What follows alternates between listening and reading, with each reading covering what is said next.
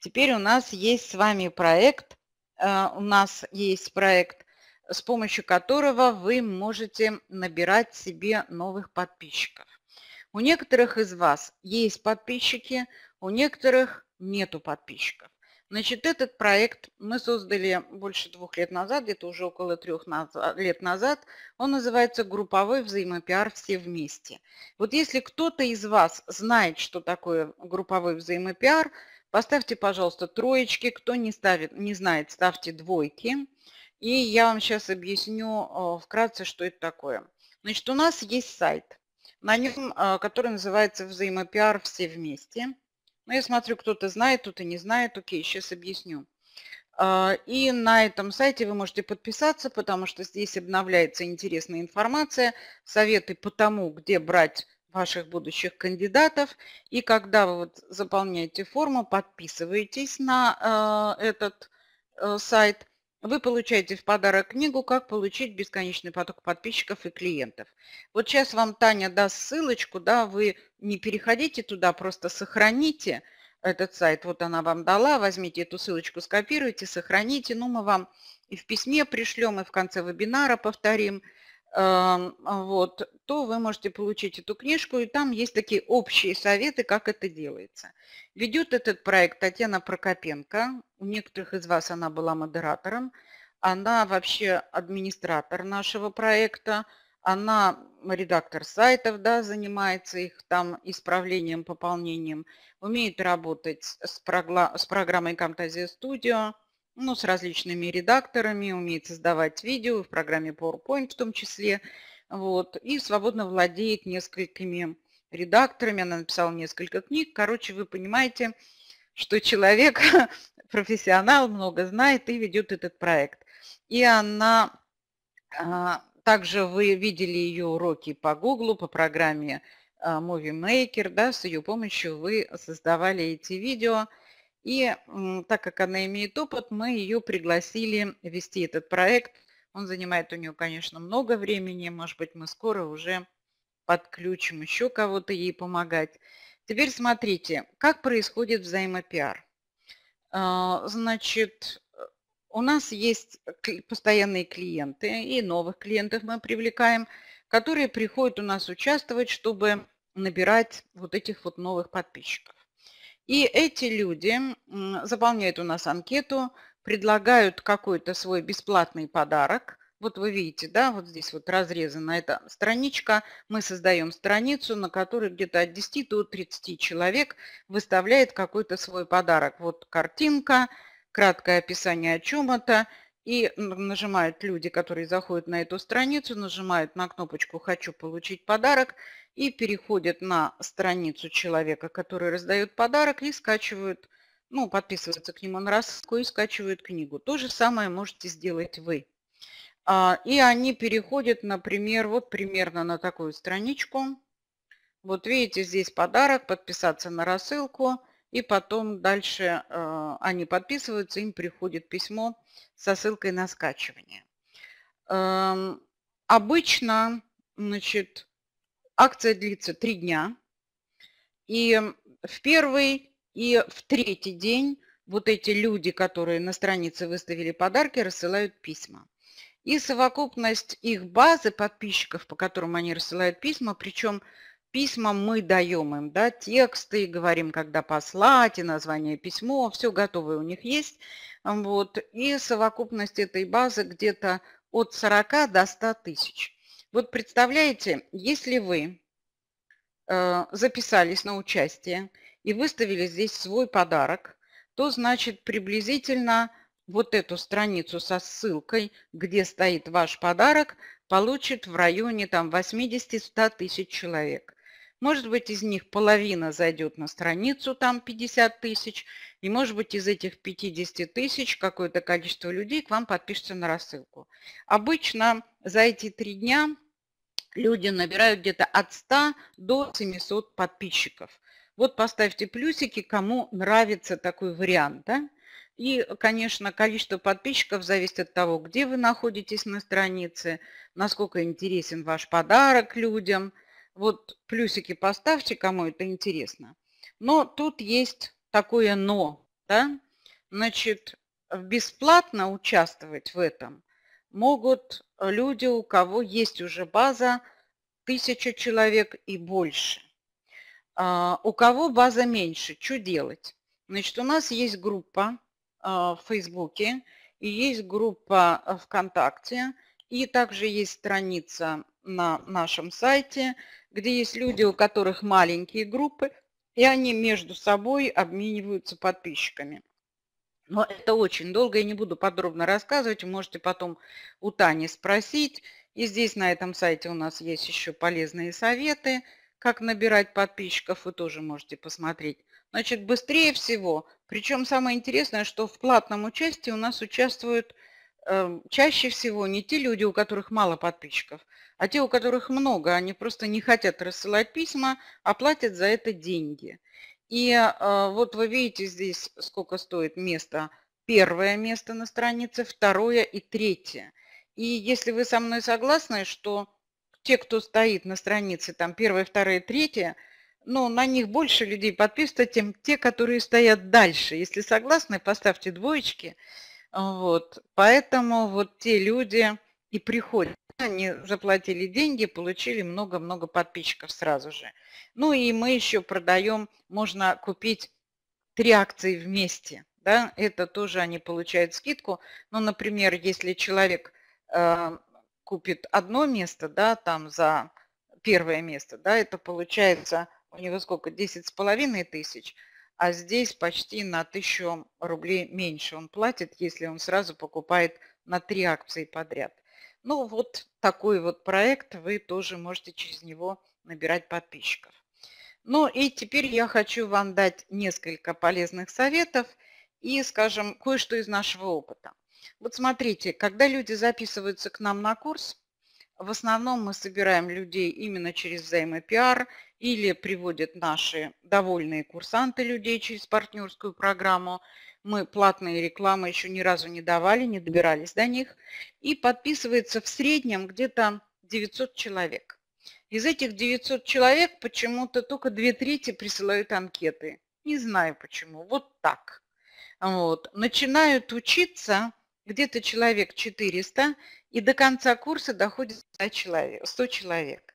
И я для чего вам даю эти сведения? Чтобы вы понимали, что когда вы начнете работать с людьми, да, если 1000 человек, допустим, заинтересовалось вашим предложением, ну, чтобы 1000 заинтересовалось, надо 10 тысячам обратиться, вы же понимаете, да, как это все работает, то фактически как бы вашими клиентами станет из этой 1000 от 1 до 10%. Но вообще в интернете обычно от 1 до 3.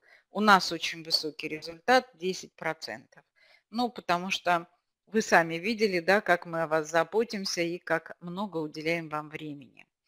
Но теперь очень главное, вы можете даже это законспектировать или сделать скриншот вот этой страницы. Ребята, у вас сейчас наступает период, когда вы сами должны брать себя за шкирку и заставлять что-то делать, потому что вам теперь никто не будет присылать домашних заданий. Да? Как любимый мой герой, барон Мюнхгаузен, говорил, что каждый интеллигентный человек время от времени должен брать себя за волосы и вытаскивать из болота. Поэтому вот план, что вы должны делать для того, чтобы у вас шла движуха, что-то происходило такое. Первое. Вам надо писать статьи. Я уже говорила, маленькие, интересные статьи, от 1 до 3 статей в неделю. Да, если вы будете там на полстранички какую-то статью с каким-то советиком, это реально. Можно за час эту статью написать и поставить. Какая-то идея вам пришла в голову или что-то из вашего собственного опыта. Но если вы как бы приобретете наши курсы по видео, вам будет очень легко делать видео. Сначала это будет более медленно, а потом вы будете видео создавать в течение 1 дня. Вот. То желательно не меньше 1 видео в месяц, а лучше 2. Теперь вам нужно будет заводить новых друзей. Мы вас учили как. Взять, допустим, 2-3 сети. ВКонтакте 10-20 человек пригласили в друзья, в Фейсбуке, в Одноклассниках, ну, где вам нравится, пригласили в друзья, а потом поздравляете их с праздниками, делаете им какие-то предложения или какие-то интересные вещи. Но это надо делать регулярно, потому что вам нужно будет 1000 людей, да, не один человек, а 1000 людей. Вот я помню, когда я работала в сетевом маркетинге, ко мне пришел один новый дистрибьютор и говорит: я целый месяц у вас работаю, но никакого результата. Я ему говорю: скажи, дорогой, а к какому количеству людей ты обратился? Он говорит: к 3 человекам за месяц, да? Ну, если вы будете к 3 за месяц обращаться, то я вам гарантирую, что результата не будет. Работать надо, пару часов в день надо на это тратить. Обязательно пишите комментарии. Вы знаете, я вот обратила внимание, вот в этот раз у нас кто-то писал комментарии. Комментарии должны быть интересные, чтобы вы заинтересовали людей. Не надо пересказывать, что там в ролике. Некоторые просто пересказывали, а некоторые писали спасибо, все было доступно, интересно.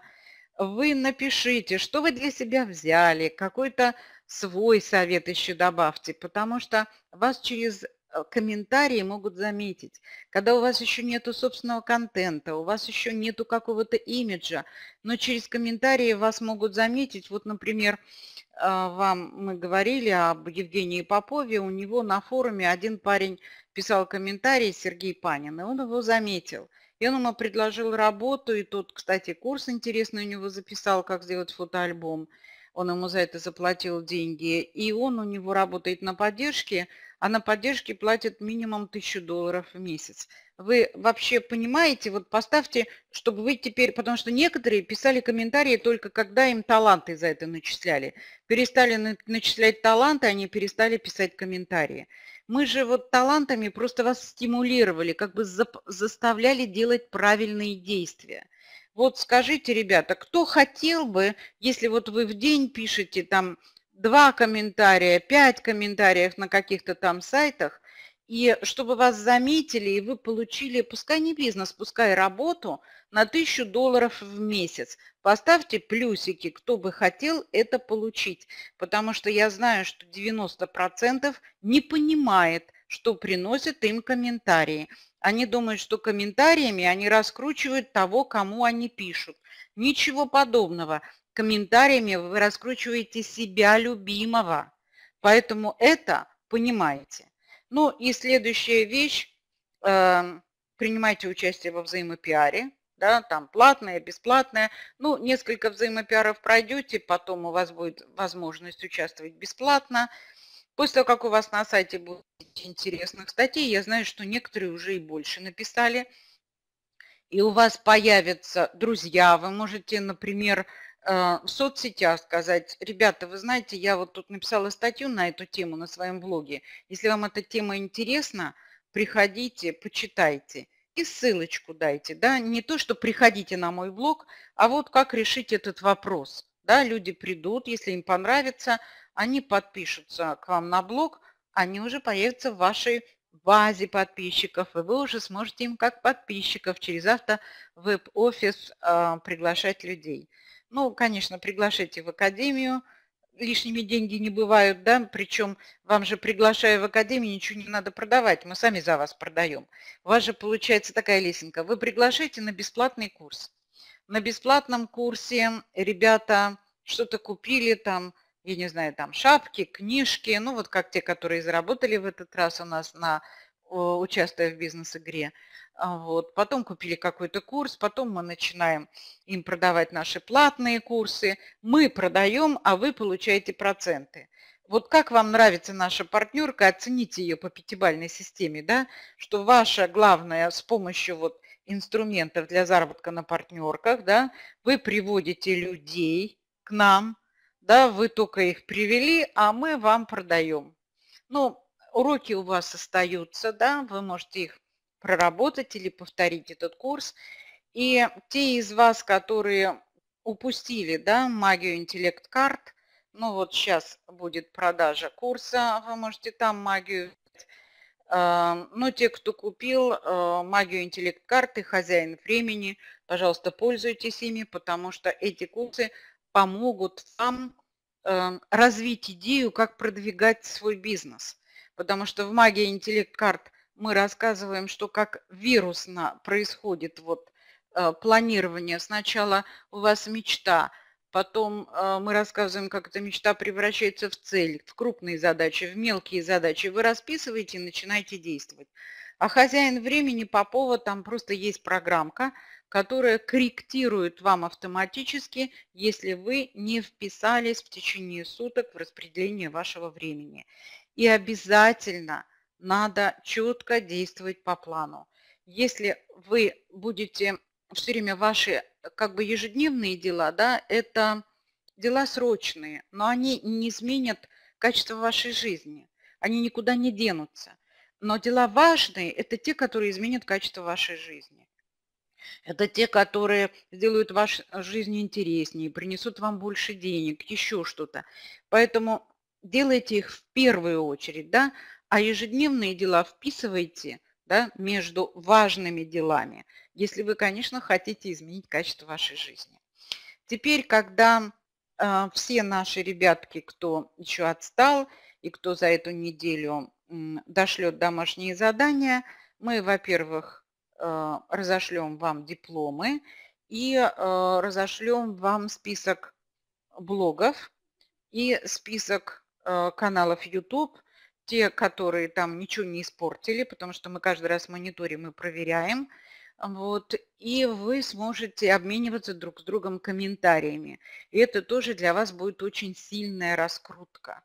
Да, вот если вы согласны, поставьте плюсики, мы просто вам дадим список друзей, с которыми вы можете друг другу помогать и друга раскручивать.